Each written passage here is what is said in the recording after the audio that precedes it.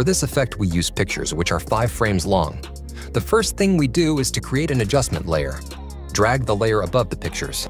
Then go to the effects and search for the black and white effect. Drag the effect to the adjustment layer. Next, we search for the noise effect and drag it to the adjustment layer too. Go now to the effect controls, and on the noise effect, we set the amount of noise to around 57 to get it really noisy. If you like to have an overlay above this effect, you can use this 8mm one. For that, set the blend mode to multiply. You can download it in the description. Next, what we're gonna do is to highlight the first picture. Go to the effects and search for the transform effect. Drag it to the picture. Then go to the effect controls and go to the first frame of it. Set a keyframe on scale. Move now 1 frame to the right and set another keyframe with 120. Last, move 2 frames and set them back to 100. To add motion blur, set the shutter angle to 180.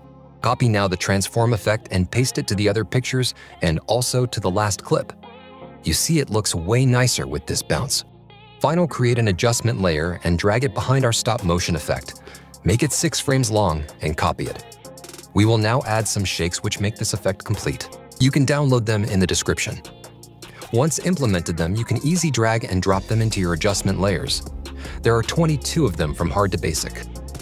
Last, we add some sound effects. This sound effects you can also find in the description. Like and subscribe.